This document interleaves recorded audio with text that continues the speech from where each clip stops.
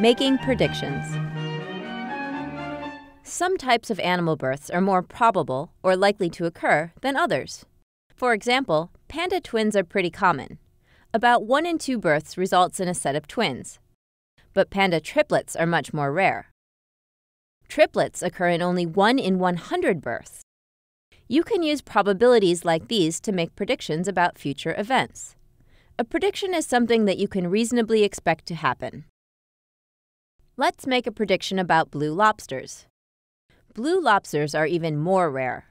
Only 1 in 2 million lobsters are born blue. Out of 10 million lobsters born, how many do you predict will be blue?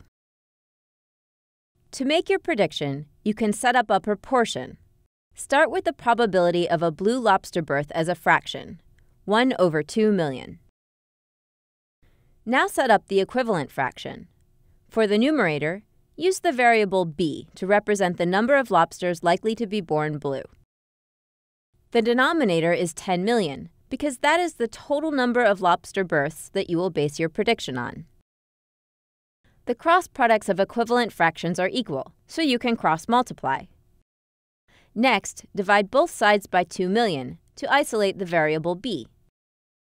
1 times 10 million is 10 million, divided by 2 million is 5.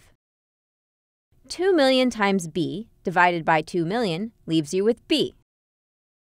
So b equals 5. This means that you can predict that out of 10 million lobsters born, only 5 lobsters will be brilliantly blue. For more practice making predictions, open your Scholastic magazine.